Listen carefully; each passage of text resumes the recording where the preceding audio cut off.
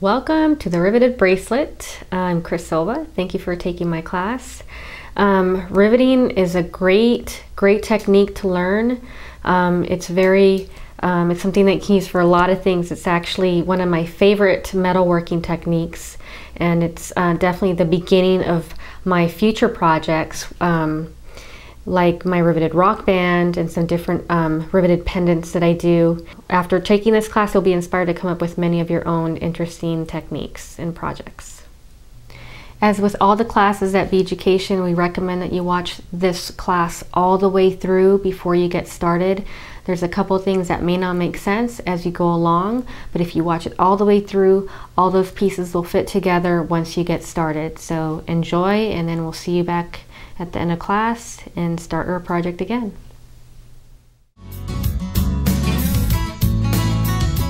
Okay, so for riveted bracelet, let's talk about the tools we're going to need. We actually will have, we'll start with the basics with a round nose plier and a bent nose plier, which we'll mostly be using for doing our spirals, and then a heavy duty flush wire cutter that will cut a maximum of, or up to like a 12 gauge wire flush. Okay, there are some additional tools we'll be needing to make the riveted bracelet. What I'm going to start with is a bench block. This is a stainless steel bench block, what you use for hammering, forging, and texturing metal. I have a riveting hammer. This is the part that we're going to be using to form the head or upsetting the wire to form a rivet. And then the face here is used also for forging or just changing the shape of metal, but really this is the part of the riveting hammer that splays the wire out so that it gives us a really nice solid head. This is a screw down metal hole punch. It has two different handles. One is a black handled, which makes a large hole equivalent to a 10 gauge wire. And then it has a silver handle, which is a smaller hole, or it makes a smaller hole, the equivalent of a 14 gauge wire. And then we also will be using a wrap and tap plier. This is a medium sized wrap and tap plier. What we're going to be using this for is for shaping our wire without creating any nicks or marring of the metal. Okay, I'd like to talk to you a little bit about these are metal hole punches. So this is a screw down metal hole punch that gives you two different sizes of holes. Pros and cons to working with a screw down hole punch is that you do get the option of two different size holes in one tool, but it's limiting because this makes a 14 gauge hole and this makes a 10 gauge hole, and they do tend to be pretty big. They also can go through something as thick as a penny. Usually you only want to use it on copper or sterling silver or very soft metals. You definitely wouldn't want to use it on brass or anything thicker than a penny, because you can risk breaking the tips of the tips or the bits off of these tools. So pros is that it's versatile. It can go through something the width of a penny, and it makes two different sizes of holes. But when you need to make something smaller, you need to make a smaller hole, you can't buy different bits and use the same base to make those. And actually, they don't make these with smaller punching holes. So that's why I have these tools here to explain to you a little bit about that. Now this tool here is just called a metal hole punch, or a handheld hole punch plier or what have you. But if you notice, it has just one little bit here. It punches the metal through on this side. If you look very closely, you'll see a number 1, and actually it's on the other side, sorry. You'll see a number 1 right here. So these come in different numbers. So 1 is the equivalent to by the way, this makes a 16 gauge hole. Number 1 is a 16 gauge hole. Number 2, it goes up from there. So I believe that this tool, they're handmade. It goes all the way to number 4, which is about an 8 gauge hole, equivalent to an 8 gauge wire hole. So it goes from a really small to really large, but you only get one hole at a time, or for each. I guess you would have to buy every single tool to make every single type of wire or type of hole. So from the smallest to the largest, you'd have to buy a different tool for each one of those. Because of the way this tool is angled. It's a hole punch, which uses the force of your hand to punch through the object. Because of that, there's no leverage, like for example, this is a screw down, so you're screwing down as it punches through the metal. This one doesn't have that leverage. It just punches down with the use of your hands. And so it could only go through something as thick as maybe a 22 gauge sheet diameter. So it wouldn't be able to go through a penny. It wouldn't be able to go through even a 20 gauge hole punch, maybe once or twice, but then it would eventually weaken the tip that makes the hole, and then it would break off. So you definitely want to use it only for working with smaller gauges. Now this again was a 16 gauge hole size, or equivalent to a 16 gauge wire, which is smaller than 14. Now the blue handle is similar, only this makes an 18 gauge hole size, and again has the same limitations. You don't want to use it on anything thicker than a 22 gauge. Again, it should be through soft metals like sterling silver and copper, and these also come in different sizes, but you would have to buy each tool. Each tool would have its own size, so it's not multifunctional like this one is here. Okay, now I want to talk about the different types of riveting hammers. I predominantly use this riveting hammer. I like the length of the hammer, the size of the head, and I also like the width that we have here. I believe this is a 1.5 inch head here. And that's referring to, I believe, the length. I guess not this length, but I would say, I guess that's the width. And it gives me a nice even head, especially because I'm working with the thicker gauges of wire. I have used the smaller one for working with, for riveting thinner gauges of wire, and that one works really well. But this one, to me, it's just more multi-purpose, more multifunctional, and I get really good results every time with this one. Now this, I just wanted to show you this because this is also a riveting hammer. It's, basically has like a hammerhead look, but it has like a chrome plating. And what I notice is after I've riveted my piece, I want to get a smoother finish. I don't want to have any ridges. I want to have it to be kind of like a mirror shine finish, and that's what I use this one for. It's the equivalent of a chasing hammer, but in the shape of a rivet head, or a riveting hammer head. So it's really a good tool to have. We will occasionally use a plastic mallet. You can substitute it with a rawhide, rubber, or any type of non-metal hammer or mallet, and that's just we will be using occasionally to kind of smooth out some of our spirals that we make, because everything has to fit really smooth and even and tight, so we can't, nothing can have like any waves or unevenness to it. So we don't want to necessarily texture it, but we do need to be able to hammer it down in order to smooth it out before we can go ahead and connect or join or rivet our spirals to our blanks. Let's start with the materials we'll need for the riveted bracelet. Let's start with our 18 gauge wire. 18 gauge wire will need about 4 to 5 feet of sterling silver soft 18 gauge wire. We'll also be needing about 6 inches of 14 gauge sterling silver wire. This could be soft or half hard. I would say half hard would probably work best, but you can definitely use soft. And then we'll only need really about anywhere from 1.5 to 2.5 inches of 12 gauge wire, and that could definitely be soft, not half hard. We'll be using this to make our clasp. The 14 gauge wire we'll be using for riveting. The 18 gauge wire again we'll be using for spiraling. Now we have a section or a variety of clasps here. I'm sorry, not clasps. We'll cut that out. So we have a variety of different types of blanks and sizes and shapes. We have some sterling silver ovals and rounds in a variety of sizes, even some scalloped ones. And then we have some copper ones over here. And this is a washer that's sitting over, a sterling silver washer sitting over copper. That I thought we could make a cool project or a little design sample with that one. So let's get started.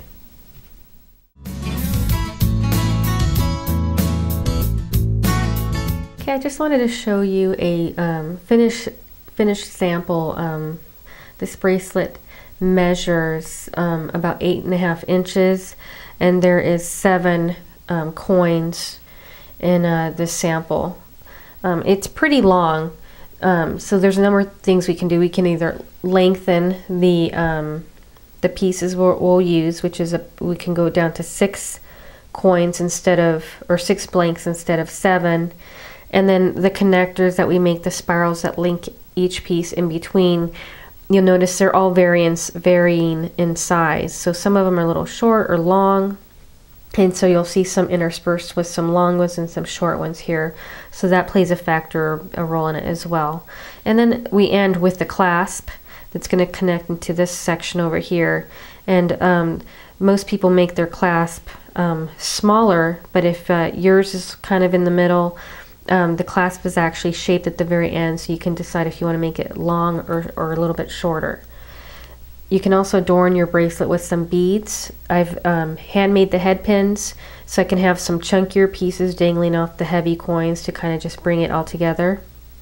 And I did want to mention that these are actually some old coins from India. They're called Bhutan coins, B-U-T-A-N, and they don't make, I should say, obviously they're not made anymore because they're old, but they do make these, they do replicate them. They're sold in copper and I believe brass or something like that. But we're going to be replacing the coins with some blanks that we can texture, do some design stamps with, and then we can make this into a really cool connected bracelet.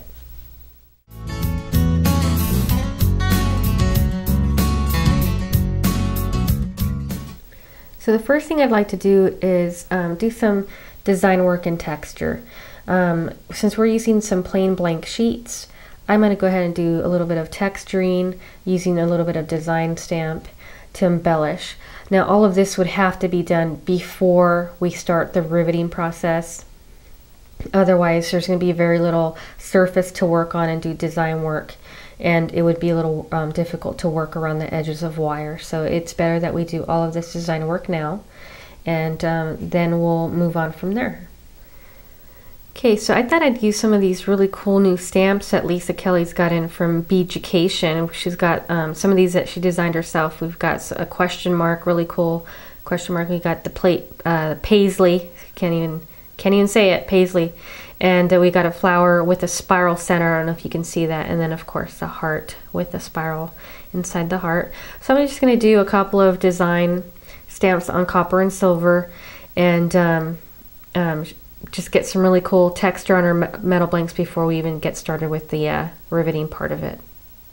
The other thing I do to do really cool texture on these metal blanks is using different types of hammers. So you've seen a regular ball peen hammer. This one has 2 different surfaces, so it makes a little bit larger peening action on one side and a little bit smaller on the other.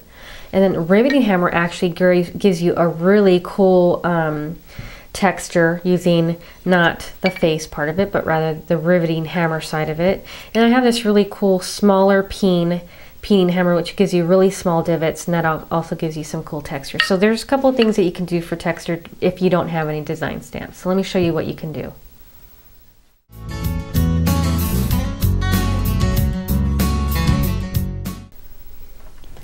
Okay, we've actually went ahead and removed the base of the bench block and any type of cushion or metal fabric covering the table, and that is so that we get a better impression when we do this, do the hammering. So I'm going to go ahead and do a couple of more stamping demos and show you the difference. The flower stamping that we did on using the rubber base and a fabric on the table didn't allow an even impression, so now I'm going to do it again without all the cushioning. Remember to hold the stamp from the middle downwards. Don't hold it too far up. It gives you better stability. And I tap it and then strike it.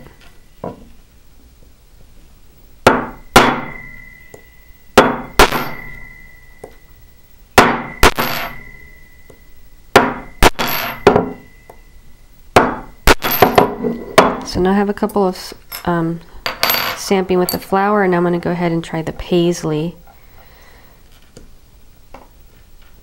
because 70s just needs to live on.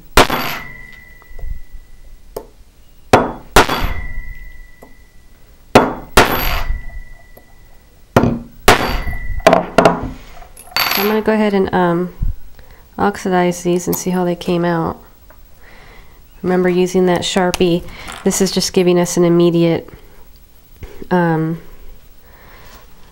guess, us being able to see our work right away without having to use a chemical at this point.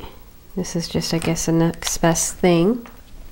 Okay, so once I've used that marker, I'm just going to go ahead and try and polish off the surface so I can see the impression a little bit better. And this is a paisley sample, so it got a pretty good impression. You can see the really nice detail of the edging on the actual paisley part. Okay, now remember, when using design stamps, these are a hardened steel, so you do want to use a 16-ounce household hammer as opposed to any type of jewelry hammer. You don't want to ruin any of your jewelry hammers. So not only does a household hammer not ruin the face, but also the weight of the hammer helps to get an even strike or an even impression when you strike it. So these are a couple of the things that I've stamped and did some texture. So you see the question mark, the paisley, and then obviously we like the flowers with the spirals in the middle. And then this is just some peening texturing, and then using a riveting hammer for texturing, just to give it a little different, maybe edgy look. Most of these stamps, or I should say all of these stamps, you can find at Beaducation, and also there's a freebie on stamping. So if you wanted to get a little bit more information about stamping, don't forget to look at our freebie on beaducation.com. Okay, I'd like to show you how to, we've just done stamping. I'd like to show you how to do different types of texturing just with some simple household, or simple chasing hammers and riveting hammers. These are going to give some really great impressions and texture that you're going to be able to do easily. This is something a student taught me, is when you're hammering, so you don't risk hammering on your finger, just use a pencil with a large eraser to hold it down.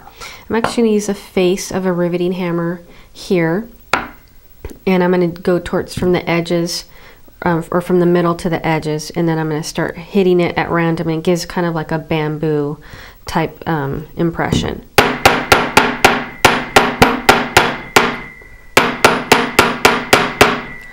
So I don't know if you can see it too well from there, but you can see the little ridges that it's created. It gives a really cool finish.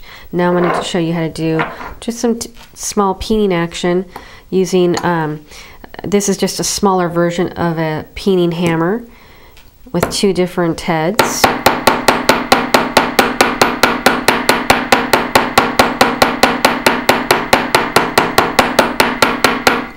So you can see here that you have really small little impressions, little divots. Now I'm going to use the larger size.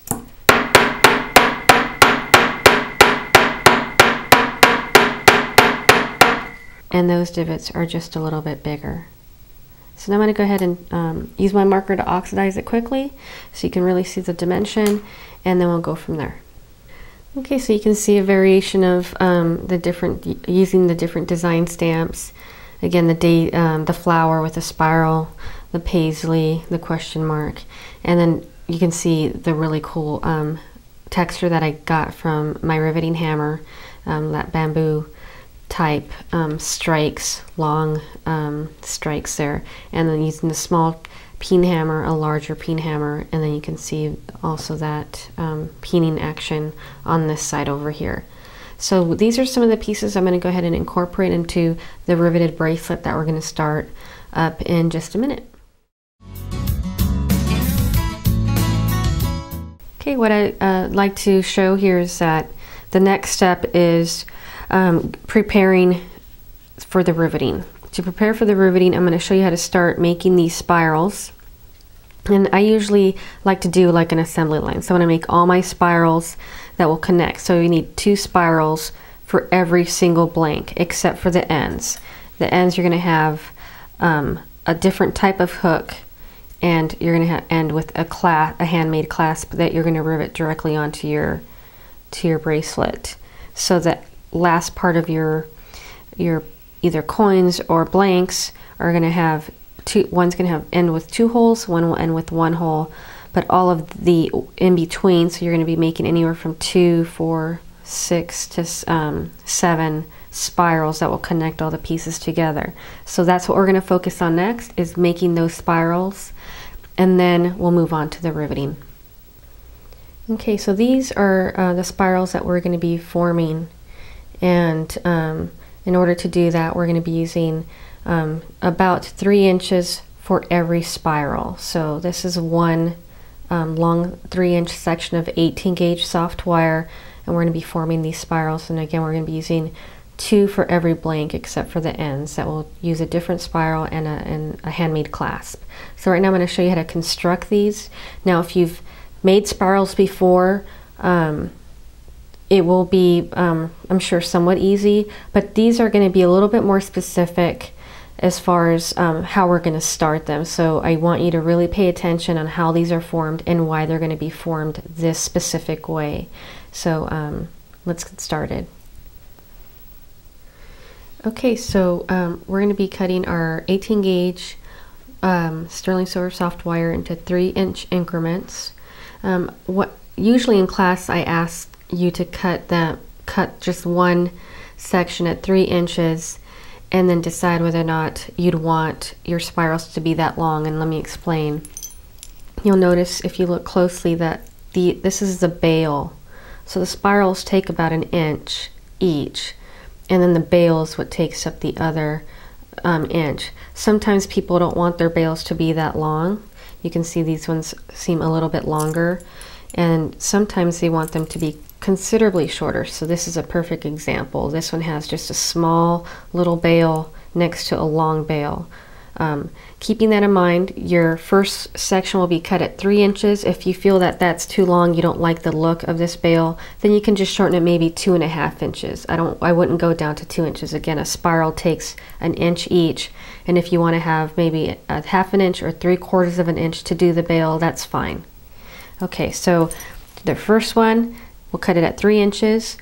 This wire here is our riveting wire. We're going to be riveting with 14 gauge wire. Now we're not going to use all 6 inches, or I guess in this case it's a little over 4 inches, but we're not going to use all 4 inches. It's just a really good working length in order for us to be able to manipulate for leverage, and it's a lot easier than working with really small pieces of wire. So again, maybe 4 to 6 inches of 14 gauge, that's our riveting wire, and then 3 inches to start with for our 18 gauge soft wire. Now make sure that both ends are cut flush. Let me move this out of the way since we're done with our ruler. But I want to make sure that both ends will be cut smooth or flush with no points or no angles. So even if you cut it flush, you just want to make sure it's not cut at an angle this way, but rather just straight up and down. I'm going to do the same thing with my riveting wire. My riveting wire again is 14 gauge sterling silver soft. In order to start our spiral, I make sure that I'm holding my wire flush in my tool. In other words, I don't want to have any wire sticking out at all. I want that wire to be completely flush in the tool, so if I run my finger across the top, I can barely feel the top of that wire. Also notice that I'm pretty close to the edge, almost 1/8 of an inch in from the edge of my tool, my round nose tool. I'm going to go ahead and start by, hold on, reposition it. I'm going to go ahead and start by rotating just a small section. So I'm pushing against my thumb. I'm pushing against my thumb as I'm rotating that wire. And what I'm going to show you is that I'm starting out with just a hook. And I really want to emphasize that it's not, there's no straight edges here. You can see that if I continue going, it's going to continue being rounded. It doesn't have a straight edge. And I'll go ahead and demo what it shouldn't look like and then what it should look like. So there's just a basic loop. And then if I were to do it with some wire sticking out on the other end, then you'd see how this is more of a, it has like that straight edge here, more of a teardrop shape as opposed to a round shape. So it's really important that you not have this shape. So if that happens, don't start all over again. I want you to just take your flush wire cutters and cut just the flat part off. So I'm going to start trimming off the wire where it's already rounded and then taking off the straight edge. Don't just come over here on the straight, don't just come over here on the straight edge and try to cut it there. I want you to cut it before. I want you to cut it before you get where it's actually curving. So you're almost preempting it. So then you would have this little hook look and then continue that same, in that same angle, and then you're going to end up with a round or a basic loop, a round basic loop. Okay, so notice that I've made both loops facing in the opposite direction. Now the next step is I'm going to take my 14 gauge wire and I have to fit it through these loops. As I fit it through these loops, I want to make sure that I'm like really forcing that wire in there, and I don't want to see the wire being loose at all. So you can see how if I move this up on, it's actually, you can see it kind of sliding down. So that's too loose. Even though it looks like it has a tight fit, it's still too loose. Now I'm going to try the other side. The other side actually isn't closed all the way, so I'm going to go ahead and tighten that up. So your first basic loop should be really tight or flush, so that the loop goes from end to the other side and there should be no gap in between. And then this one here needs to be a little bit tighter. So notice I'm using, and so it actually fits there on my round nose plier. I'm going to go to the very tip of that round nose plier and then bring it in tighter from that point. Now it's not that I'm trying to disfigure the loop, it's that I'm trying to make the loop just a little bit smaller so that when I actually go ahead and put my 14 gauge wire through there, I'm forcing it, almost screwing it in there. So you can see it's really tight, it's not moving around, and I actually have to kind of force it onto the 14 gauge wire even just to slide it off. And now I'm going to go ahead and do the same thing to the other side, making sure that this is also just as tight and this is perfect. So the tighter the fit, the better. Okay, so basically we want to get from this to this a spiraled look. But the reason you want it to fit so tight from the get-go is because once we're actually going to be riveting this spiral, and there's going to be a coin in between, and it has to be extremely tight. It can't be loose falling off. It has to be tight, again, almost like you're screwing it in. So the tighter the fit, then the better the end result. Your rivet will come out awesome. Okay, so again, initially we want our spirals to be, or our basic loops to be just tight enough to fit a 14 gauge wire really tight. So what I'm showing you is that that's where it is on the tip of my tool, about 1/8 of an inch in from the tip. I'm going to take that and do the same thing on the other side. And then what I'm going to do is, perfect, what I'm going to do is with my next pieces that I'm going to be forming, my next, because we're going to be doing an assembly line, so we're going to be doing this about 6 to 7 times. So every time I start, I'm going to start on that same position on my round nose tool. So if you want to take a Sharpie and mark it, it just makes the process go much faster. Now we're not done yet, because the next starts the spiraling. What's going to happen with the spiraling is the metal is going to expand. So before I start spiraling, I take my bent nose and I'm going to just apply just a little bit of pressure so it closes that loop even more. Then I'm going to hold it in the crook, or that curvature of my bent nose, and I'm going to start by rotating the wire around, and I want to do one complete turn, and then I want to go ahead and see if my riveting wire still fits through there, because what's going to happen is your wire is going to want to, or the basic loop will want to expand. Now I'm not going to do that little tuck with this one. I'm going to show you what happens if I just from that point go in and try to rotate my spiral, and then I go into, and now you can see how it's kind of loose. It falls off. So it helps to make it tight initially, And then before you get started with the spiraling, I want you to do this little step here. Don't worry about this wire getting a little messed up because we're just going to spiral it back up. So I've tightened that loop up, made it almost too small so that my riveting wire probably is not going to fit through there. I probably made it a little too small. So it's a little too small. Before I unravel it again, I'm going to use my round nose plier, and sometimes this allows me to stretch it out just enough to get my riveting wire through there. Now if that happens, then I don't have to uncoil on my spiral, but it's actually fitting through, I think. Bear with me. It's actually fitting through, and perfect, it fits through.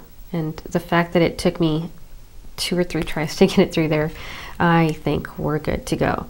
Okay, so what we want to get is from this S-shaped spiral to this, and what I call this is a paper clip spiral. You can see that that's where our blank is going to fit in, and that's what we're going to be forming with our round nose plier is the bail part of this connection. Okay, so I'm going to put this down, and what I'm going to do is show you that you want the spirals to be facing upwards, not you, but rather facing up or down towards the table. And what I'm going to do is I'm going to rotate this so you can see that as you're folding this, I initially start out by folding it evenly at the same time, but once I get to this point I can start to see if one's going to be longer than the other, and I can see that the bottom one, the one closest to me, is going to be a little longer. So instead of keeping the pressure on both, I'm actually going to pull just the bottom one in a little bit. Now the long one's a little longer, so I want to bring them both in so that they end up being level or even at this point. And then I'm going to just bring them so they almost touch. Now I'm going to go ahead and slide this off my round nose plier, and you can see that this is the bail that I'm forming. Now one of the things I mentioned earlier was that you can decide if you want a long bail or a short bail.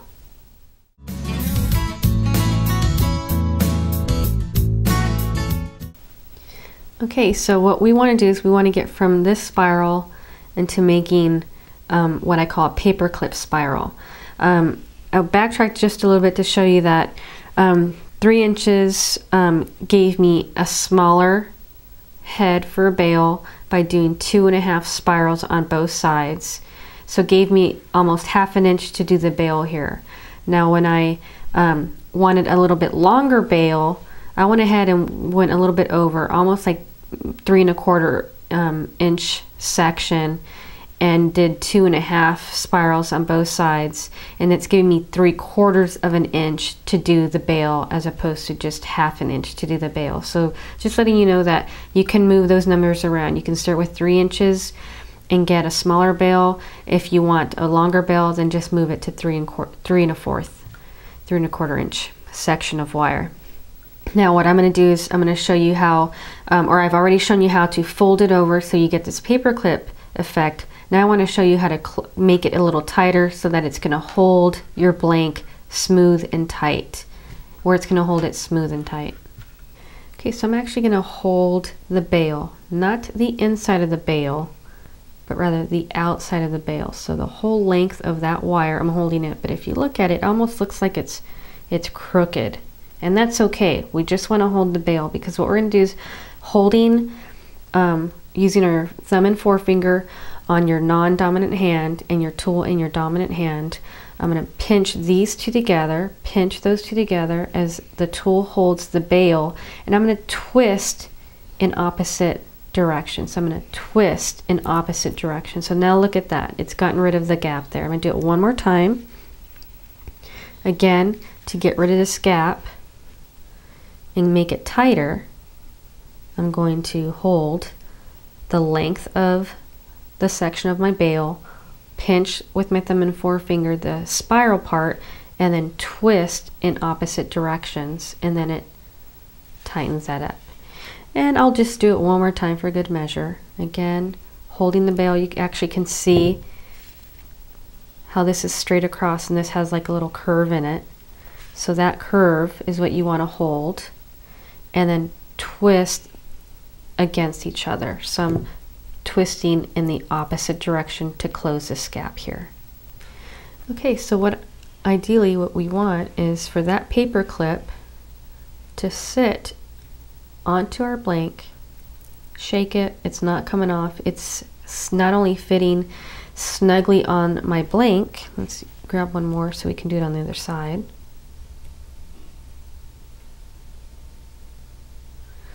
So not only is it fitting snugly on our blank, this is what it's going to look like. You're going to be able to place it wherever you want. And sometimes students like to bring it way down so that most of the spiral's on the blank and they have just a small little bail. But it's up to you. This can go all the way to the edge if you want, so your bail can be a little bit longer. And then you'd want to position that wherever you'd want to put your blank. Okay, so there's a few steps that we need to do before we start the actual riveting. What I want to mention is that if you look at this bracelet, you can see that these spirals are connected together, so there's no connecting after the point. So that being said, before we can start riveting, we're going to take these pieces off and then attach them to each other first.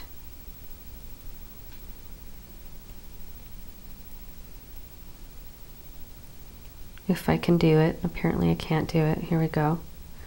So they're just going to look like that. They're going to connect like that. Now we can go ahead and slide them back onto our pieces. And I stretched them out just a little bit here so they're not closing up. So I just need to close those little sections up again. Make them really, really nice and tight. And so now we're ready to go ahead and slide them back to their companions. Okay, now all of my designs are going to be on the front. So what I'm going to do first is I'm lining this up. I know that I want my holes to be right here because I want these question marks to show up. So I'm going to turn this around. I'm going to take a Sharpie marker and mark on the back side where we're going to punch the holes. And then do the same thing with this side. Make sure that you have this lined up where you want it to be. And remember, if you want to make the bails a little bit smaller, you can actually bring the spirals in. That's not a big deal. So maybe we'll do that. Make the spirals go in just a little bit further. And then turn it around and go on the back side. It's not making a mark, so switch out the marker and mark them on the back side again. Now once these are marked, we do slide off the paper clips, as I affectionately call them, and you can see my marks on the back. And I actually go ahead and take the larger part of the Sharpie and make these marks considerably larger, because now we're going to go in and use our screw down metal hole punch plier, or not plier, but our screw down metal hole punch.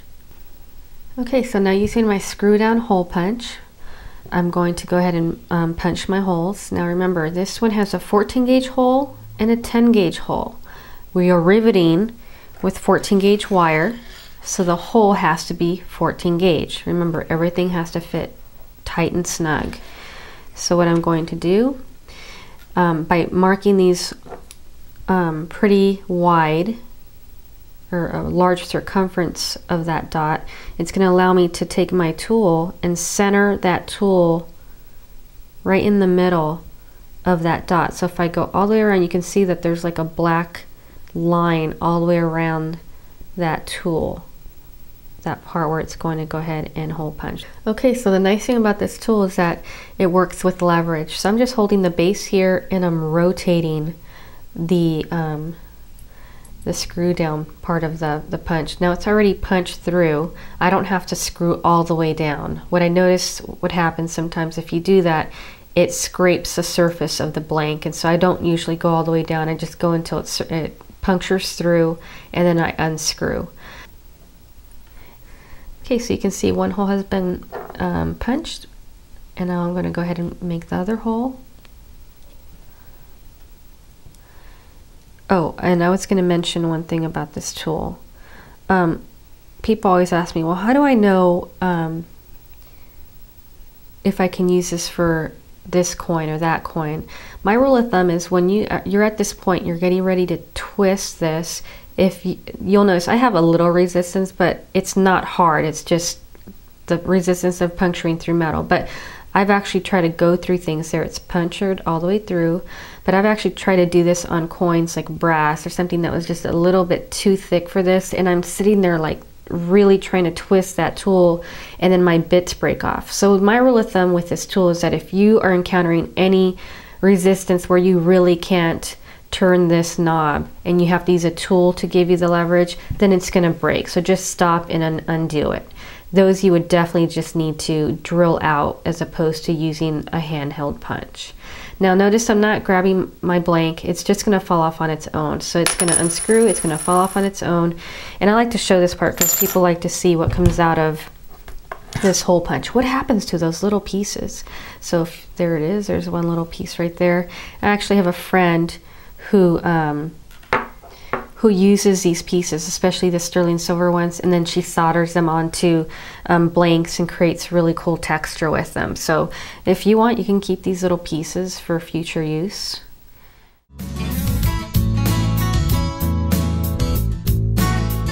This is where my holes have been punched. And then I'm going to go ahead and slide where it's all going to go through. Okay, so ideally I want to have something attached on this side. So let me go ahead and do that right now.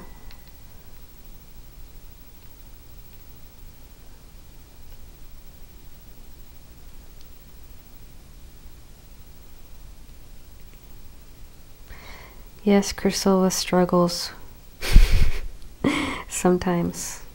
A lot of the times. It's really quite fun and aggravating at the same time. And in the new millennium, when I actually get this through there, I will continue to the next step. Okay, so now my pieces are there. Again, that gap that I've created, I just need to go ahead and tighten that up. And ready to slide that puppy in there. Okay, so once I have that through, you can see how my holes of my spiral line up with the hole that's in the blank, and you can see through the back.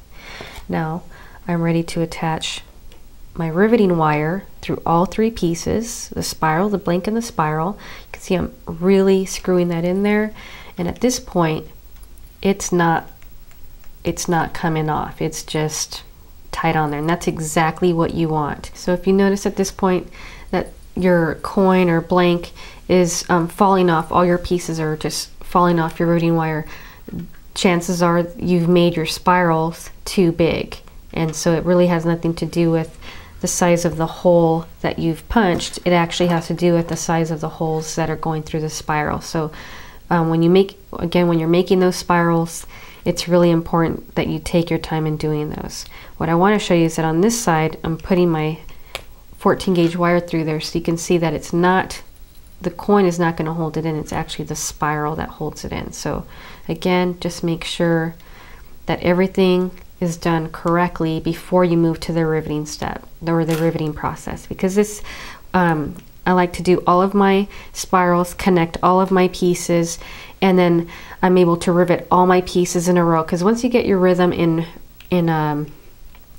riveting your pieces, you don't want to lose that rhythm by going back and starting another spiral and then doing a rivet. So if you do it as an assembly line, you'll have more success.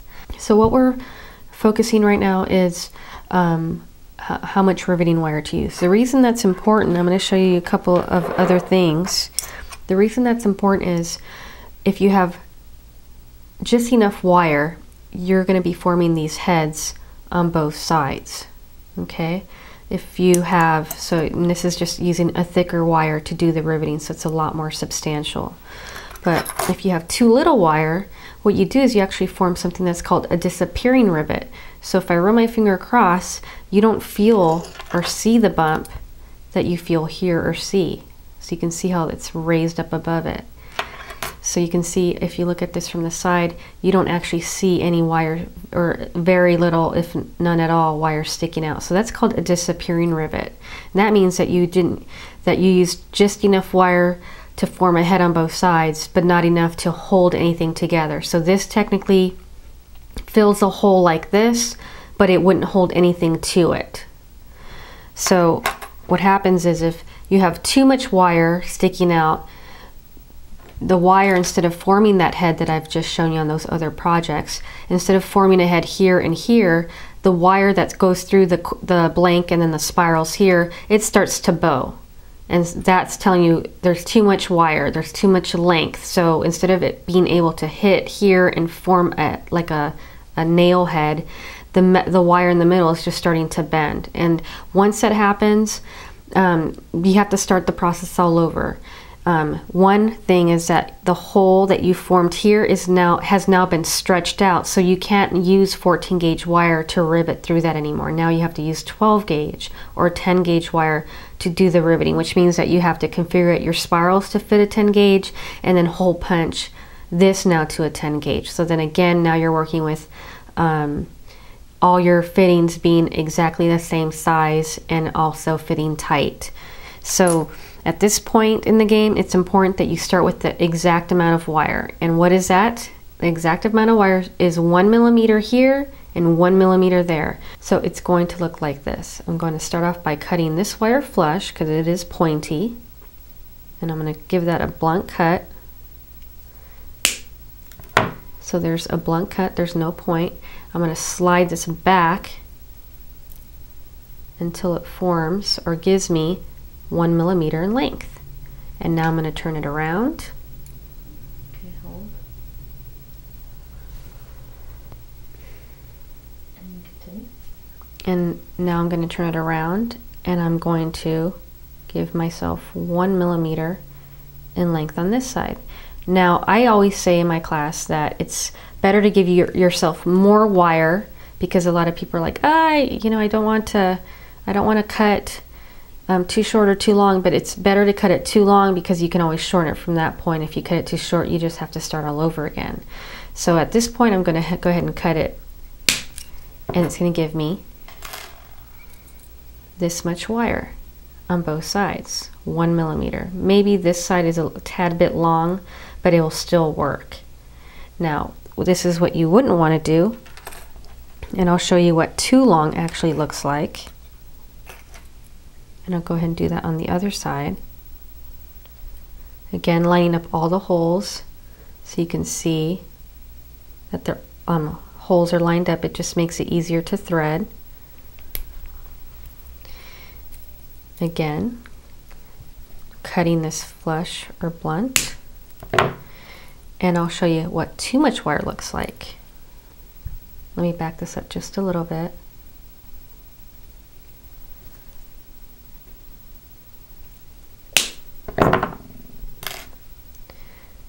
So that's what too much wire would look like. Can you see the difference? So again, 1 millimeter is best on both sides. So again, if you cut it too long, don't worry about it. I'm just going to slide this up a little bit, and that's about 1 millimeter. And then I'm just going to trim one side over here.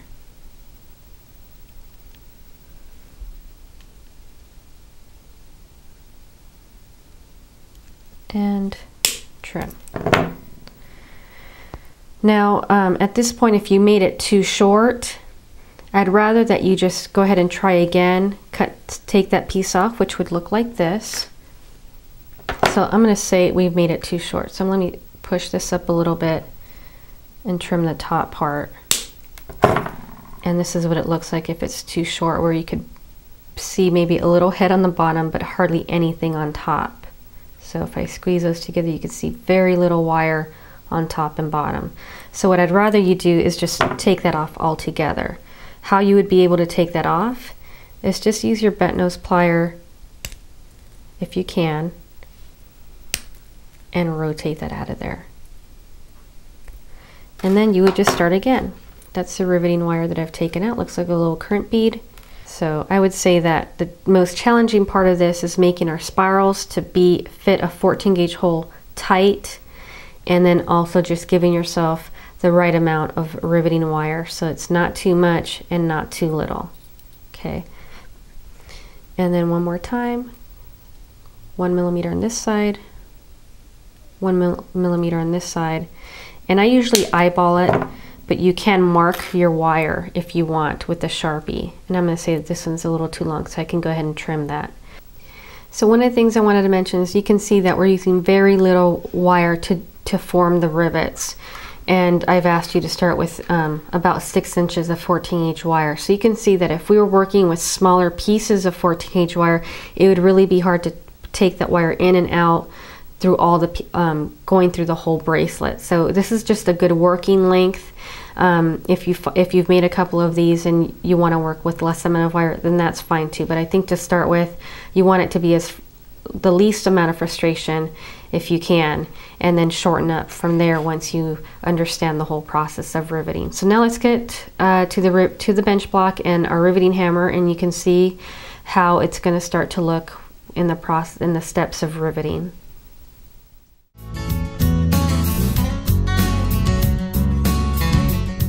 When it comes to riveting, we actually have to hold our piece up at an angle so that it keeps the riveting wire, an even amount of riveting wire on top and bottom. I'm going to actually have Claudia zoom in so you can see what I'm talking about. So you can see that I should have an even amount of riveting wire on top and on the bottom. So this is either, you can see my finger on this side holding it level, but not down at an angle. It should be level, or almost, I almost hold it up like this so that when I strike, it goes to the level position, as opposed to holding it in a diagonal position, which would allow again, the riveting wire to come all the way to the top. We always want to keep that wire centered. So I'm going to go ahead and start.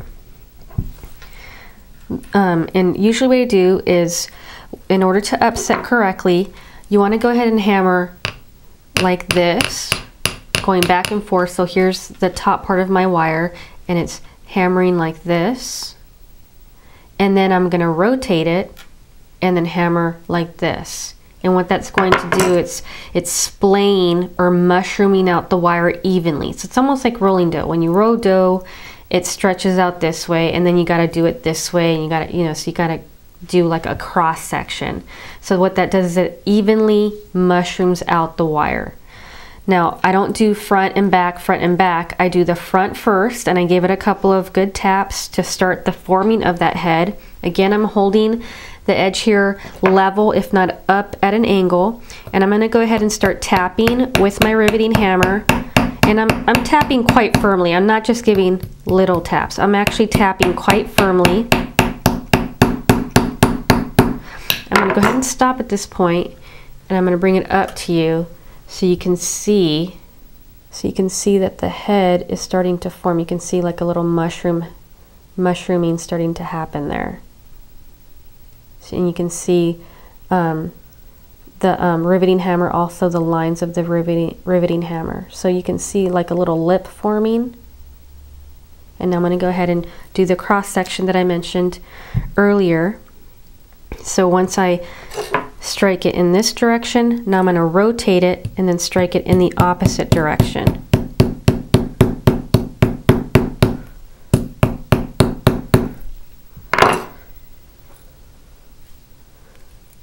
So what I want to do at this point is I want to show you that it should have an even head being formed.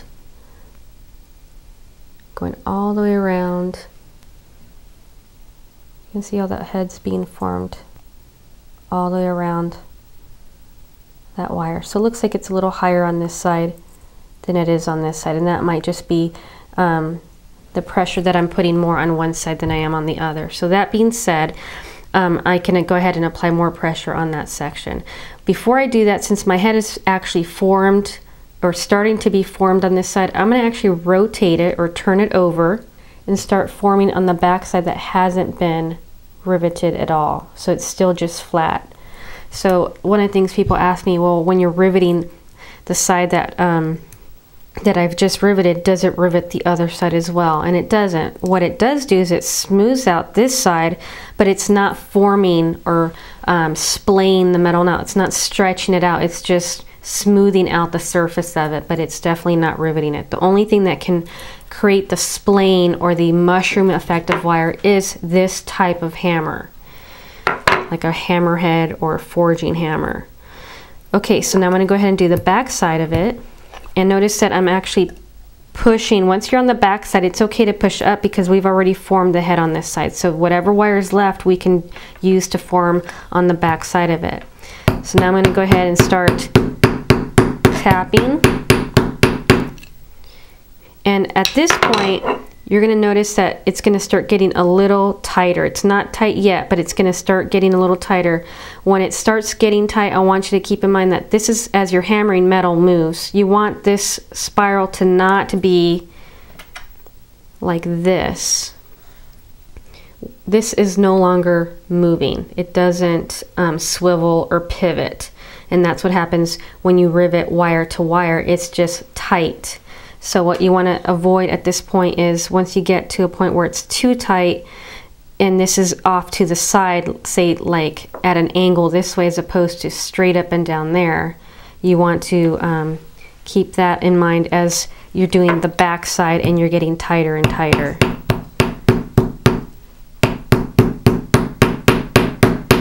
Okay, now I'm going to test it. It's getting just a little tighter. And you can see I'm kind of angling it any which way I can so I get that head formed evenly all the way around. Again, making sure that you're doing it in a cross section. Now I'm going to go ahead and stop just for a minute. I want you to see that on this side here, the head is already formed. You can see that little head being formed on this side. This is the back side, and you can see the head being formed there. It's kind of splayed out this way, and this is the side that we initially worked on. So now I'm going to go ahead and lower that side.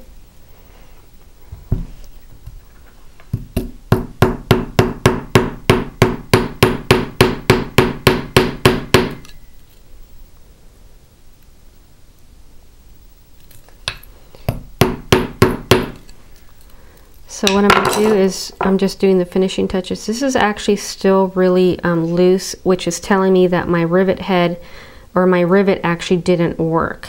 So what I'm going to do is I'm going to show you how to cut that off. I actually go underneath my spiral, which means I'm going to lose that spiral. And if you can see it that way, I actually go underneath that spiral and then cut just one side of that rivet head off. And I'll prevent that from flying and hitting Claudia. See if this side will work for me. Remember, holding this up at an angle is important. You don't want all the wire to come to the top. So I'm holding this level.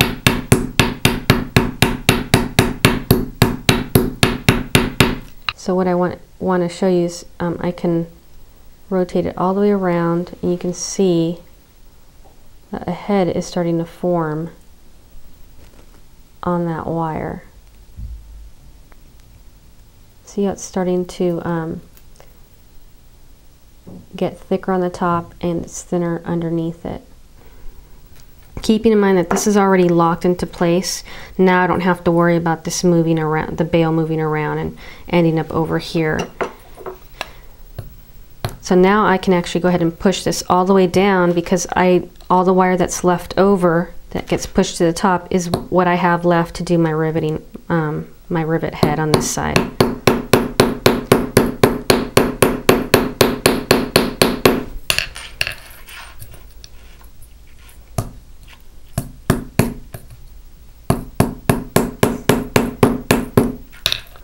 I'm going to go ahead and hold it with the bail instead. Okay, so now what I'm going to do is show you from the top. You can see that head has been formed, and this is the other side. Now I can actually go ahead and use either a chasing hammer or a plenishing hammer, and what that's going to do is it's going to smooth it out so it's really clean and polished looking. And so I don't just hit it straight up and down, I actually hit it and splay it out using my hammer. And I'll do that to both sides. So I run my fingers across, and this actually came out to be a little bit more of a disappearing rivet, but I'm actually putting a lot of pressure on this, and the rivet heads are not popping off. So that should be considered a good rivet. Now I'm going to do one more.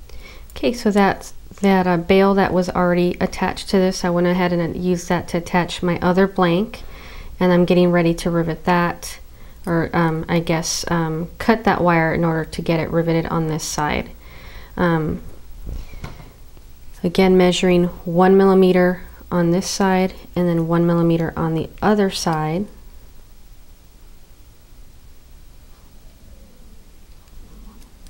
And then again, cutting that flush or blunt.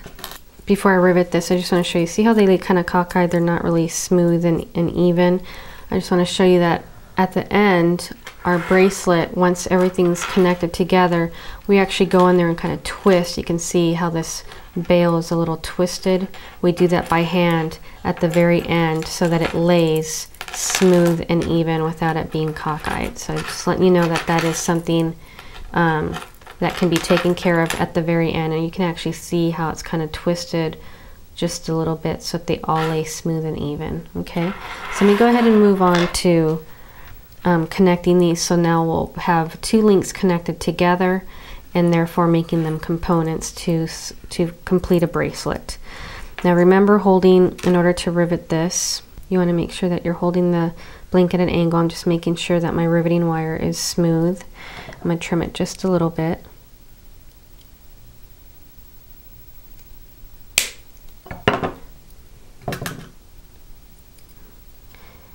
Okay, so I'm going to start by holding the bail part and then hammering it and then turning it around.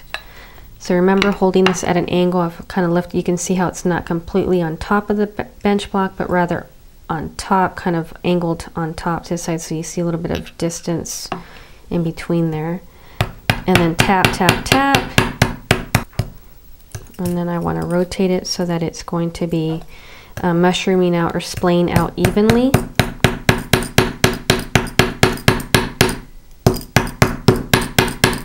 And now I'm going to go ahead and show you again what that looks like. If you look at it closely, it's forming a little head. Okay, and sometimes you think, wow, that rivet doesn't look that big, but it actually, it's the thicker the wire you use for riveting, then the more pronounced or the bigger that head's going to be. So we're only using 14 gauge for riveting. The thicker you go, the bigger the head will form.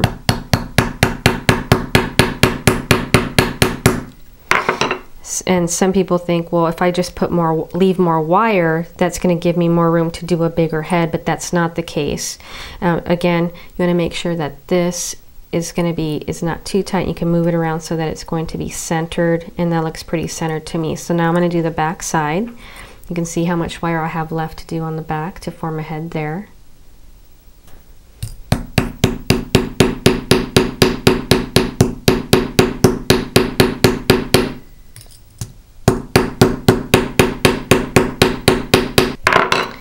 Okay, so now I'm going to go ahead and bring this closer so you can see that the head has been formed there, and it's been formed there. Now this one is actually not as smooth as this one. It's not even, so you can see it raised above the spiral. And some people like that look because they want to see the head, but if you want it to be even cleaner or smoother or a little bit more polished, then again you can use a chasing hammer or a ball peen hammer to smooth that out. Now again, I don't usually tap straight up and down, but you can. I like to kind of stretch out the look of that head, and I do that on both sides.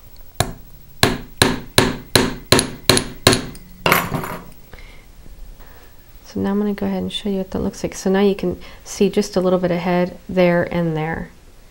But when you look at it head on, it just looks really smooth and clean. You can always also oxidize this bracelet when it's done, and you can just hand polish because you can really see the spiral when it's oxidized as well. Okay, so now that these two pieces are connected, I just go in there and I'm pushing against themselves, and so you can see that little twist it forms, and now it's going to lay not cockeyed but just straight, smooth and even. So there's the start of the bracelet.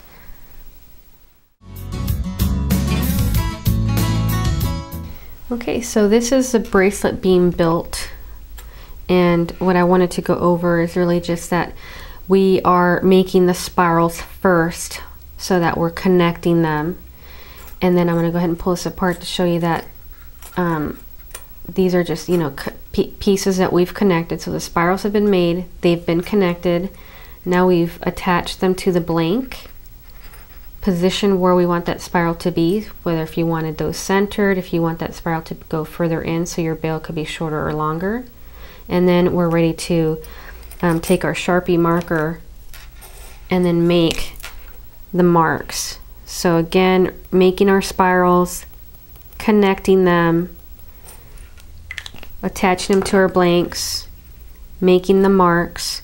We want to do that all the way through on every single blank, and then we're going to hole punch all of them, and then we're ready to do riveting.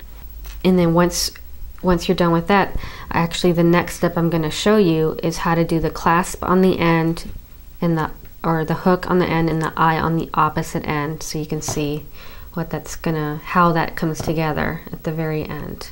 Okay, we have a little sampling of what the bracelet is coming out to look like. What's next is we're going to be doing a hook and eye type closure. It's going to look like this. So you're going to be learning, one, how to make the clasp, rivet the clasp, and then you're also going to be learning a different type of spiraling connection.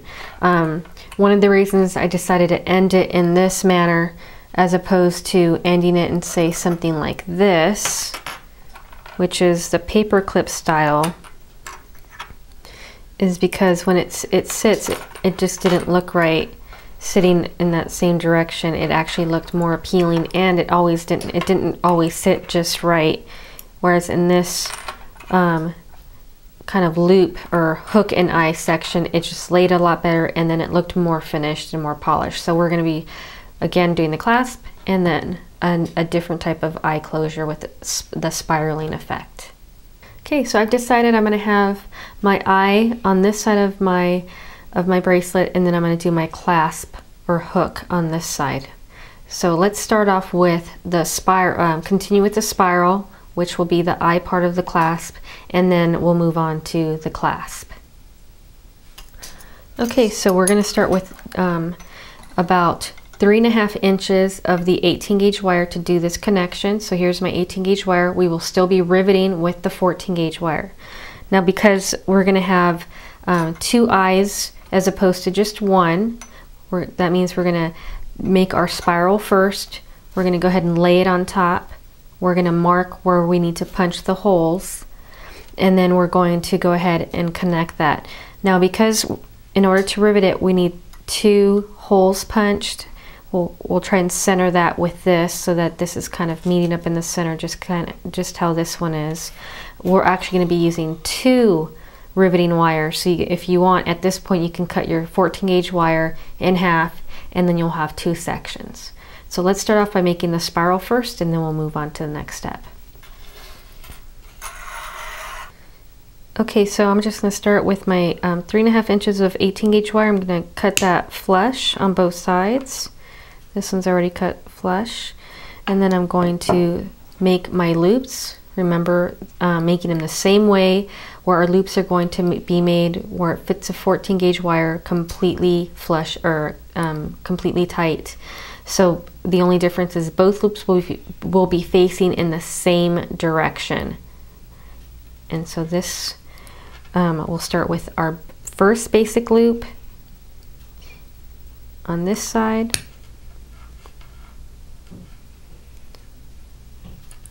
And then do the other side as well.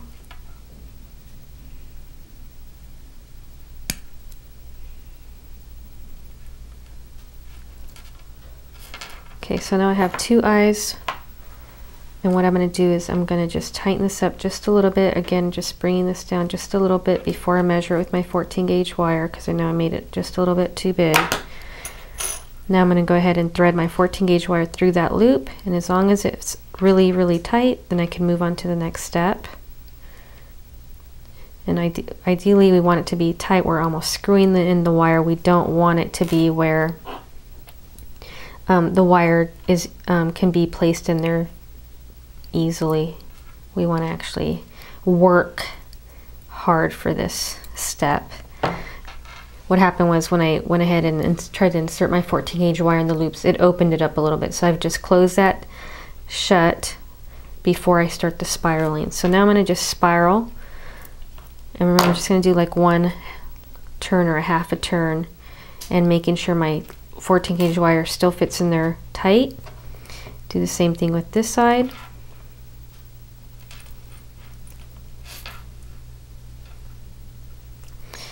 And then again, before I continue to finish the spiral, making sure that the 14 gauge fits in there tight. Remember, we want to do 1, 2.5 spirals, but for this look, you can do more. This was about 2.5, but you can do more. If you do more, you'll just have less of a bail here. If you do just the right amount, then you'll have, or if you do just 2.5, then you'll have quite a large bail. I like the look of that. I think it's more of a preference of what you want. If you want to do something a little chunkier, it definitely looks good when it's really has a long bail. I believe I did 1, 2.5 on this side. This is 1, 2, just barely 2. So I'm going to go ahead and make this spiral just a little bit bigger. So now it looks like this. And then at this point, this is where I use the wrap and tap. The wrap and tap, for some reason, I can't do this with a round nose plier because the diameter of the round nose plier isn't large enough. And so what I'm going to do is I'm going to show you by sliding this in that this is actually formed on the second tier, not the first tier. So if this blank wasn't in the way, you'd there it goes. You'd be able to see how big I was able to make it on that second tier. Now, excuse me real quick while I slide that off. Now if you were doing something a little smaller, this is done on the first tier. It's not going to let me get it in there because of the distance there, but this was actually formed probably on the second tier as well. But basically, we're not using our round nose plier to fold this over. We're using our wrap and tap plier. I like the look of the second tier, so just by placing it on the second tier, I'm going to bring these down a little at a time. Hey, look, there's a little girl with little curly hair. And we're going to bring these down so that they end up being centered.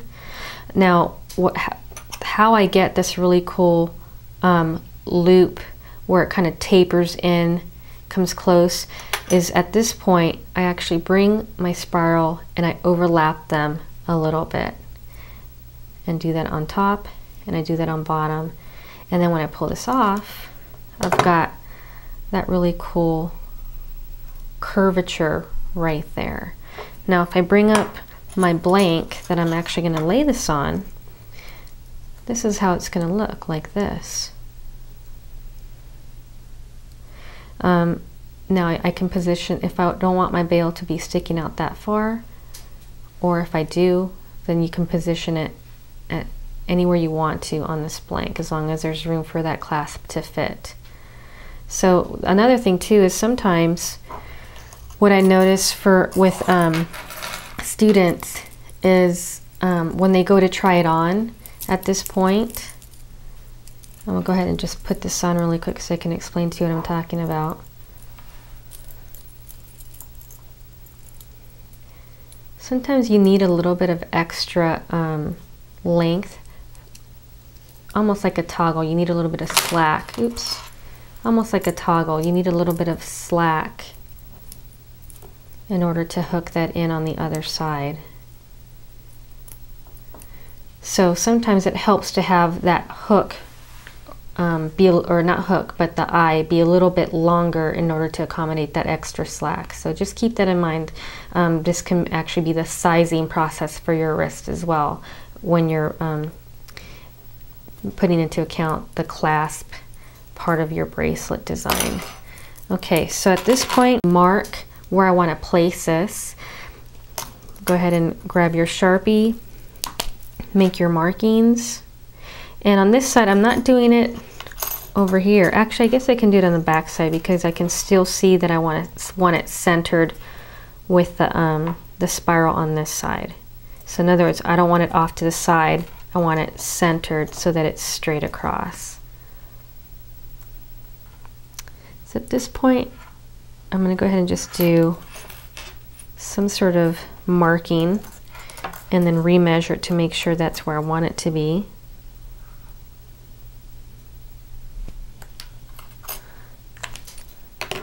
Now, this is actually was a little bit difficult. I don't know if you can see that, but you can see how it kind of the spiral doesn't. This side lays a little bit flusher, but this one's kind of sticking out. So this would be a good time to just using your plastic or a hide mallet and give it a few taps and turn it over and give it a few taps, because ideally you want that to lay completely flush next to your anvil. Now the reason I don't use a metal like a chasing hammer to do that is because metal expands metal. So I don't want to expand the holes or the loops because then it won't rivet correctly. So I just want to be able to tap it down. The texture actually comes afterwards, after it's been riveted onto the blank. So right now we're just focusing on making it smooth so that it's going to lay right on here, just even. So I've gone ahead and marked my blank. Now I'm realigning my holes with that blank, and it looks pretty centered, so I'm happy with where those markings are. When I lined it up, you can see that my marking, my black marking is there, but on this side it's not marked. The mark is actually on the outside. So right there you can see there's a black dot on the inside, but on this side there's no marking. So I marked that incorrectly. So I'm going to go ahead and mark it with my Sharpie so you can see that's where that hole should line up with this spiral. Now the reason I'm mentioning that is because these are just, this was the original marking here. This is the first one, and the second one. This is the first one, and this is the second one. That's what lines up with the spiral here. Now, because we don't have the tension or the resistance that we need, that we get with the paper clip, for example, with this, it sits onto, I guess not that one.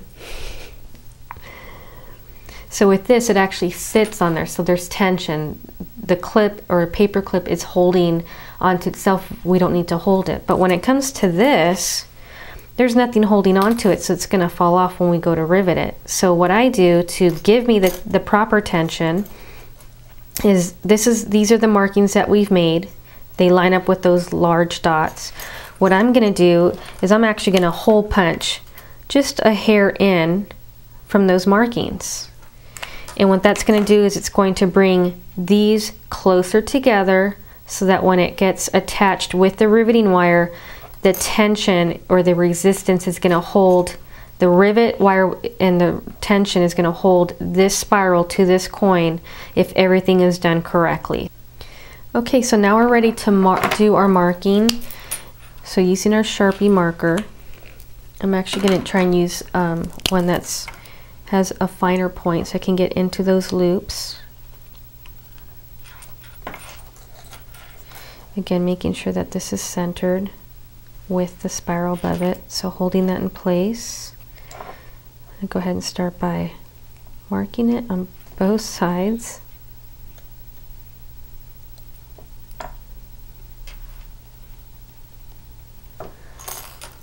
Now these are the markings it made, where it was that one right there and then that one right there. So I'm going to line that one up with that mark. And I want to make sure that this one lines up with that mark.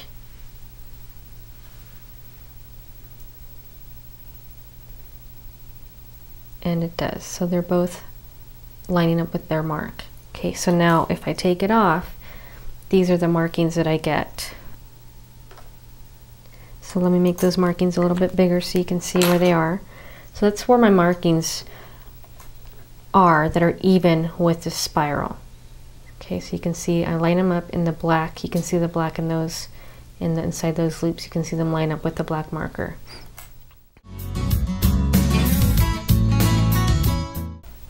Okay, so I'm trying to show you how to get the tension that you would need, that you get from having that paper clip.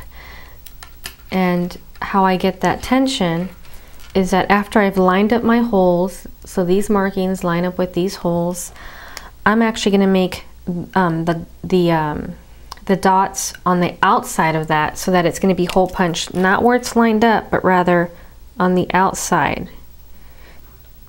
Okay, so notice that there's two dots side by side. I want to go ahead and hole punch.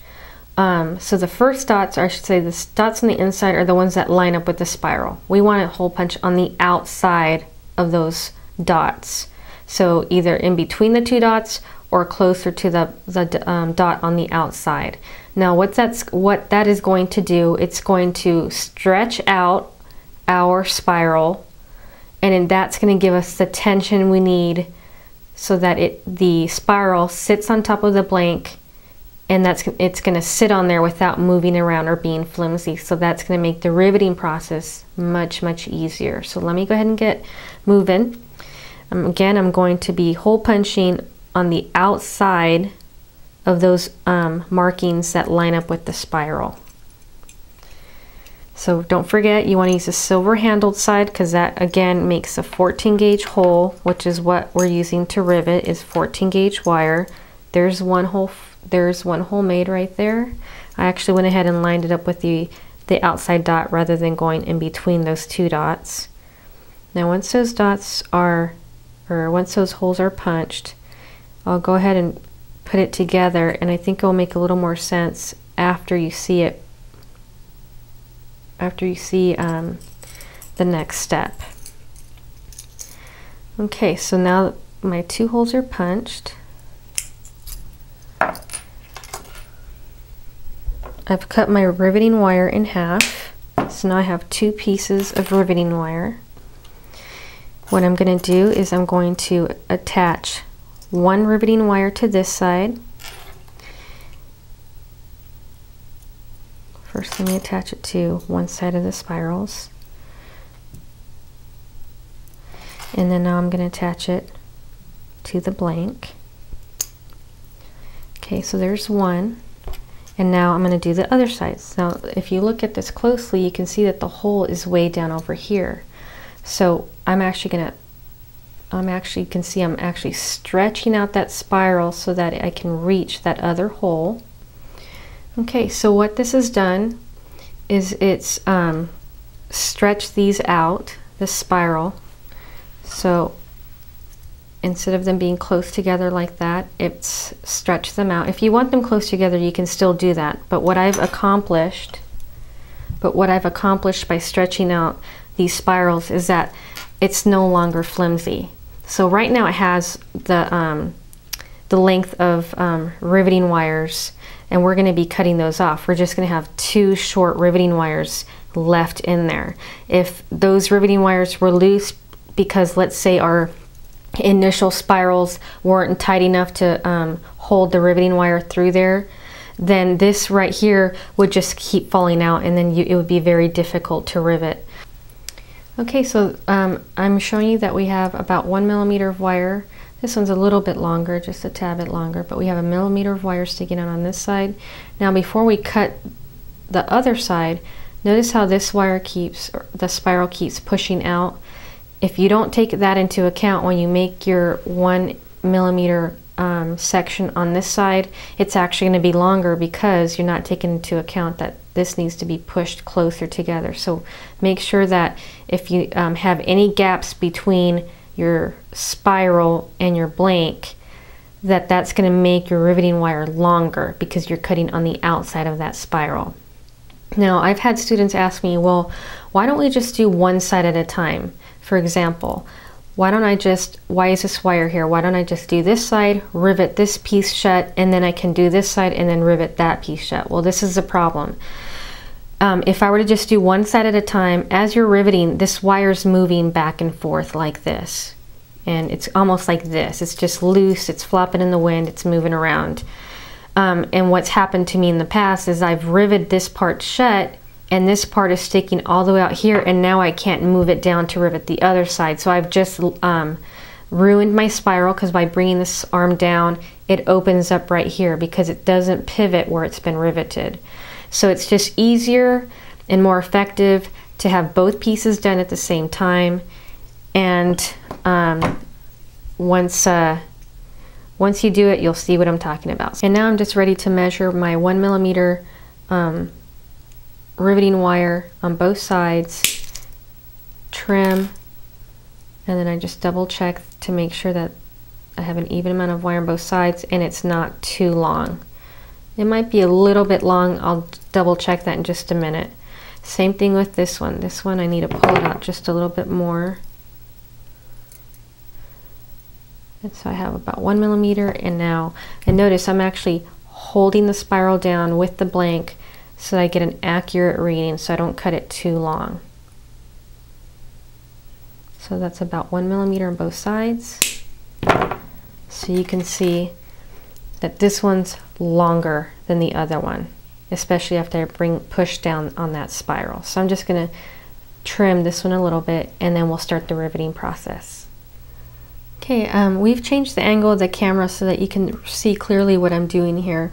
This is, we're now doing the eye part of the clasp. What I'm going to be doing is actually the back part of the hook, or the back part of the eye clasp. This is the front part. So again, I have an even amount of wire on both sides. So my riveting wire is on both, inside both holes. I'm going to go ahead by tapping. So I'm going to do one and then do the other.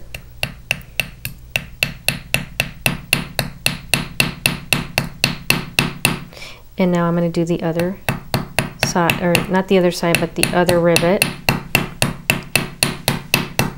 And now I'm going to rotate.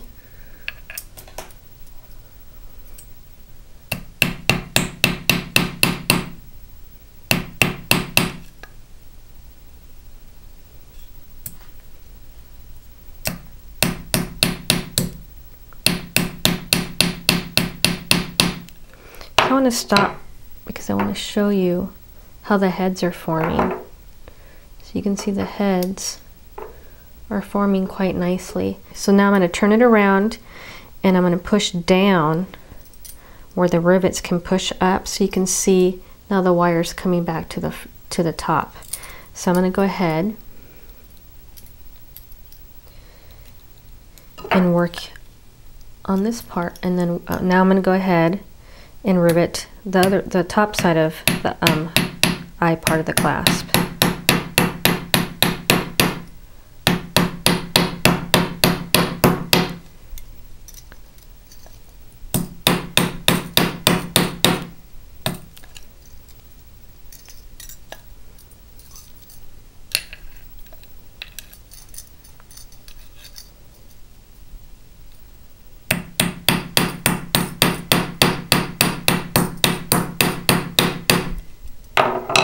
So I'm not done yet, but I just want to show you. You can see the heads formed on the back side. Those are formed really nice. And on the front side, the heads are almost completely formed. I can actually go ahead and lay this directly on the block now. It doesn't have to be held up high because the heads have already been formed.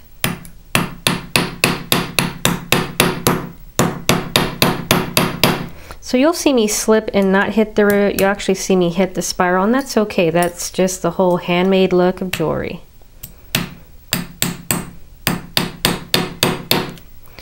Now I'm happy with the rivet heads. I can see that they've actually formed quite nicely, and I'm going to go ahead and go back and smooth them out. And then do the same thing to the front.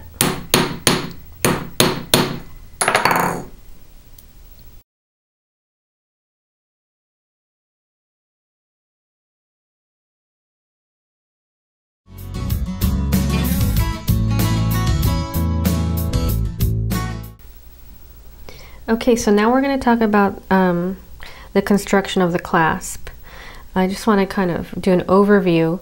What we're going to start out doing is we're going to use 12 gauge wire for the construction of the clasp. And the reason for that is this part of the wire, you can see how it's kind of splayed out in this direction. You can see how it's splayed out in this direction, almost like a paddle. And why it has to be 12 gauges, we have to splay it out wide enough to make a 14 gauge hole through that. And then sometimes I just file the edges so it's smooth. The other thing I want to talk about is the length of the clasp. So how much wire you start with really depends on you. I would say that for this style clasp or this size of a clasp, it's about anywhere from 1 inch to 1.25 inches length of wire. The reason for that is when you splay the metal, you know, to get the that little paddle shape to in order to hole punch, that stretches the end out here. We're also going to hammer the other side of the wire, so that stretches it out a little bit more. I don't generally make my clasps too long for a bracelet, but if it were for a necklace or another handmade project, you can definitely make them bigger. And that's why I have this one here. This is 2.5, maybe 2 3/4 of an inch length of 12 gauge wire. And this one I actually use for a picture hanger. I just actually drill a nail through there, and I actually hang things with ribbons or what have you. And so that's another design option, but I just really wanted to pinpoint the clasp, that you can start anywhere from 1 inch of wire all the way to almost 3 inches of wire, depending on the length of the clasp that you want. Okay, now let's get started in making the clasp. You will need approximately anywhere from 1 inch to 1.5 inches. So I'll go ahead and trim this. Anywhere from 1 inch to 1.5 inches of wire. Nothing longer than that for a bracelet. And I'll just go ahead and show you. This is a bracelet that we've made. It just comes out just a little bit, and we want it to be small. Usually what I do is, if I find a clasp that I like, I measure it on my ruler. This measures a little bit over 1/2 inch, so you double that and add a little bit more because of the curve. That started out at about 1.5 inches. Okay, so I'm going to go ahead and start with the construction. Using 12 gauge wire, anywhere from an inch to 1.5 inches of wire, you want to cut both sides flush. There's that word, flush. We never want pointy wire. So you have 1.5 inches of wire. I know it looks very, very little, but that's all you need. I'm going to start by splaying both ends. I'm going to splay this end out to form a paddle shape. I need that to be wide enough in order to make a marking to make a 14 gauge hole. Here I go.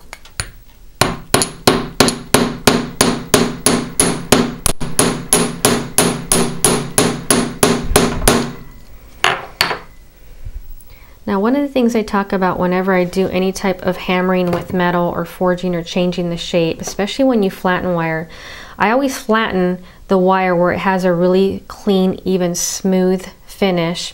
But when you turn it on its side, you don't want it to be paper thin. You still want to see rounded edges. The reason for that is if you make this completely paper thin, it's too brittle. If you go to hole punch it, it's just going to snap right off. So again, you just want to make this wide enough to make a 14 gauge hole, and then you still want the edges here to be rounded. Okay, after I've hammered it, I usually tend to file these edges smooth so that there's no burr and it's just really clean and polished. Okay, so all I'm going to do is just smooth this out. It's really sharp and it has a couple of burrs on there. So what I usually do is I use a medium file. You can also use a fine file. Medium files are, I would say, pretty good because they still shape and they still smooth out. Fine files don't really shape, they just smooth out any burrs. Coarse files only shape, so you want to make sure that you have a variety of files if you like to do a lot of metal work. So all I'm going to do is, just using the corner of this, I'm actually taking my file and just shaping it in the direction I want. I don't know if you can hear the noise it's making. It's actually grinding. Now if you just hear this, that's not really doing anything. If you hear maybe some ear-piercing noises, then you're actually making a dent on what you're trying to do. So you just want to make sure that you put some muscle into it. It helps to work on something that gives you height. So if you're going down, you're not immediately hitting your work surface. And then also this is like a non-sliding surface, so that you're not sitting there struggling and holding your piece and slipping and sliding. So this is just the best of both worlds here. So it gives you height and a non-sliding surface. Okay, so that's pretty much what I wanted. I wanted to shape it and smooth it out And then the rounded section, by the way, I've used the flat part of my file. This is a half round file. I've used a half round file for this. The flat part of it is what I used to shape and smooth out. And then the rounded part, actually I use that, I'll kind of tilt my wire at an angle so you can see. I just use it on the very end. So when you file like this, it leaves little burrs. So the metal comes up this way and that way. And what this does is it grabs those burrs without ruining the surface of the metal. And that's really all you want, is to grab those little burrs. So I do that on front and back, and it's done. So now we're ready to move on to the next step, which is marking for the hole and then riveting that part. So the next step is just taking a Sharpie, making a generous mark.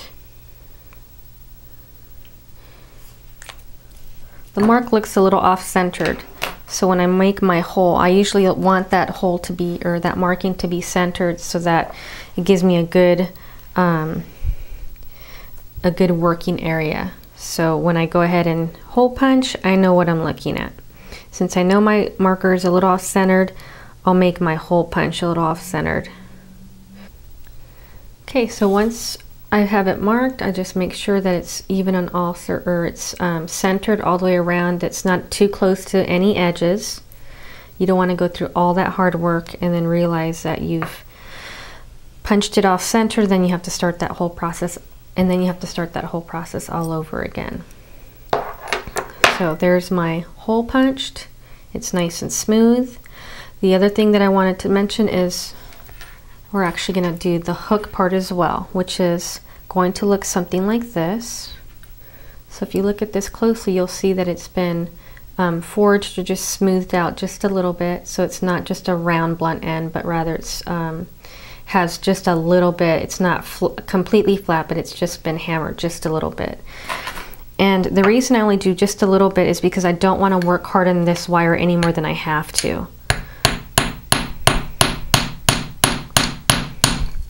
So all I've done is hammer just a little bit. You can see how it's just flattened just a little bit. And you can see a couple little burrs. So I'll go ahead and be anal and use my file to smooth that out. That'll be really quick.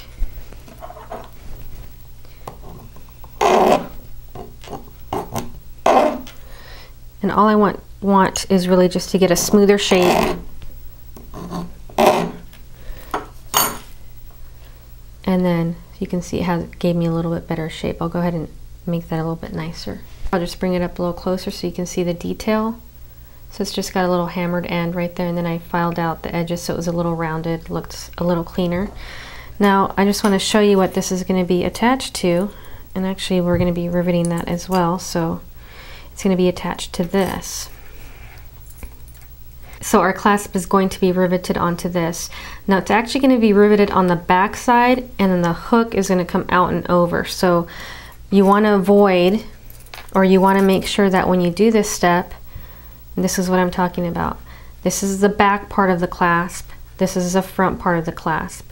Since this is the front part, this is going to be shown on the front part. It's not, you don't want it to come around to the back side, so that's going to look like this, and this will be the back. Okay, now on this one, if you forget what's happened to me before, because I'm so into what I'm doing, is that I actually, when I riveted my clasp, I went ahead and looped it in the same direction as a rivet, so the back side looks plain like that. I didn't like it. To me, it just didn't look finished and polished in this direction. I actually preferred it being riveted on the back and then coming up to the top. I think it's a much cleaner and more professional or polished look. So keeping that in mind, we're actually going to make our hole punched on the top, because we want to make sure that we actually have more guidance here, because we have our decoration on the front. So we'll go ahead and mark it there, again being centered with the spiral here. So once that's made, that marking's made, we're going to hole punch it, and then we're going to go ahead and rivet that part of the clasp down.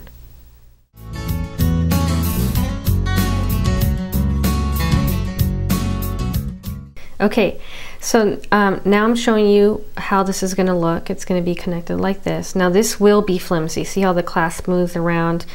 This is all tight, but once we actually make this rivet wire short, it's going to want to fall out. So right now what I want to focus on is just cutting this side flush and then measuring it so it only has 1 millimeter sticking out on one side.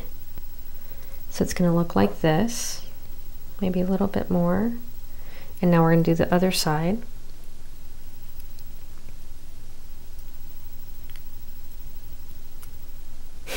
You can see that this one's a little challenging, but it can be done. So there's my 1 millimeter on that side.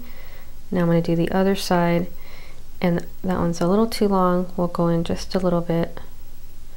Now you can see that looks pretty good. So now I'm going to go ahead and cut that. I notice that I'm trying to keep it all together. I'm trying to hold it there because once I let go, that little piece of wire is going to want to fall out. Now remember, this is the front part of my clasp, so I'm riveting the wire on the back side.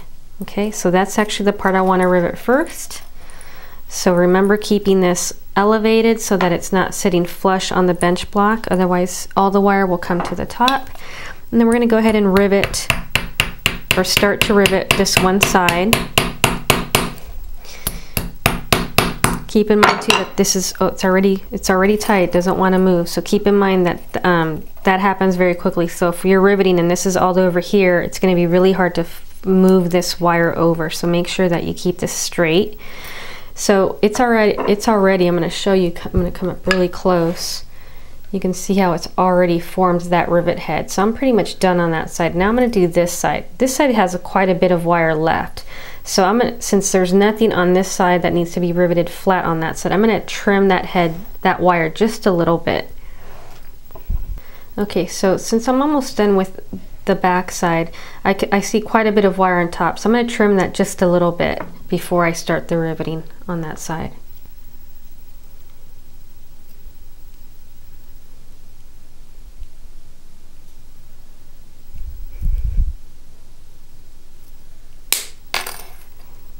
So I've just trimmed off just a little bit. Okay, so now I'm going to go ahead and rivet the top side. Now this nut can be held down because I have my head formed on the other side. And then don't forget to rivet and turn and rivet. I'm going to go ahead and stop and show you that head, how it's forming. It's forming really nice and even. Okay, so now I'm going to go ahead and finish.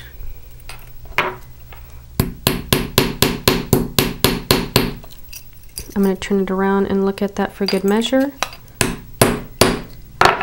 I'm actually going to go ahead and switch hammers. At this point you can use a chasing hammer or just a plenishing hammer, something that would smooth it out. And what that does is it gives you a really clean surface. You can see it almost looks like a really shiny button. Do the same thing to this side. Now this side I don't have to, but I want to just to make it even with the other side. See how it's a raised rivet? It actually looks cool, but it's kind of sharp. The edges get really sharp. So I like to make hammer those a little bit smoother to the surface so that they don't snag on anything. And then I run my finger across to make sure that it's not sharp, but there's still height to it. So I'll go ahead and rotate. So you can see there's still some height to that rivet. Okay, so that's pretty much it. Now I'm going to show you how to shape this into a hook. Okay, so I like to use my wrap and tap plier. The reason for that is this has a nylon sleeve that protects my wire from being marred because this is a 12 gauge wire. It's already been work hardened on both ends, so it's going to be pretty hard to turn even if you are used to working with thicker gauges of wire. So again, using the wrap and tap just makes it less of a problem of making any marks if you were to say you were using a round nose plier. So what I'm going to do is I'm actually going to start shaping it with my finger first, and I can actually see, hold on, let me position this so you can see what I'm talking about. This is, I'm using the first tier, by the way, to shape this. I can tell that as this is coming and I bring them both together, it's actually going to end up at the same point. So I'm going to go ahead and bring them closer together, and it actually looks like that's going to be the shape and length that I want. So I can go ahead and keep bringing them together. So the only time you want to be bringing these together evenly at the same time is if they are meeting up and they're both centered. Otherwise, they're not going to end up at the same point. Okay, so again, just bringing them together. Now I'm not going to close it all the way down yet. I'm going to stop. I'm going to kind of scope it out and see what it looks like. I kind of like that look. Now I want to show you, see how it kind of looks kind of rigid? I want to show you something. Most of the other clasps that I've been showing you, so it has like a more rounded section, and then this little wave here. Again, this little wave. Now this one I kept it rounded, there's no other texture, whereas this one I've actually put texture, so it has a little flattened section here, which looks really nice. So in order to achieve that with this, what I'm going to do is I'm going to put my wrap and tap plier back into that part of the clasp. I'm going to grab my bent chain nose plier, and I'm going to go ahead and bring those two together, which is going to give me a little bit more of an angled look here. Now after that, I'm going to take my bent nose plier. I'm going to bring holding just the tip of that clasp. Let me get it in there, and then I'll show you what I'm doing. So you can see I'm just holding the tip of that clasp, and then now I'm going to bring it upwards, so it gives me that little dimension. Now I'm going to go ahead and put it back on the wrap and tap. So it's going to look like this. Again, using the bent nose plier and bringing this down. It's going to give me a better shape and a better look. Now again, I like the preference of hammering the edge here, and so this is how I would do that. I would go ahead and place it on my bench block and then hammer that down.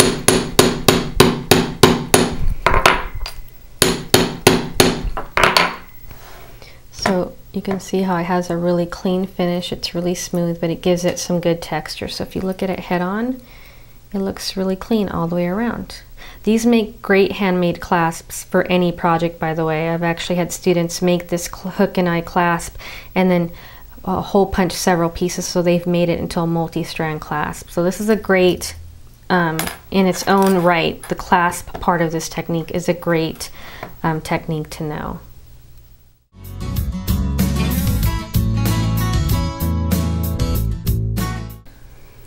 Okay, so this is our riveted bracelet that you've completed in class today. Good job. Just hope that you learned some really good techniques. I also want to show you some other design ideas to give you a different way to show your creativity, and so stay tuned. So these are some, on top of the bracelet that you've just finished, these are some other samples that I've referred to throughout the construction of the bracelet. This technique, it's really versatile.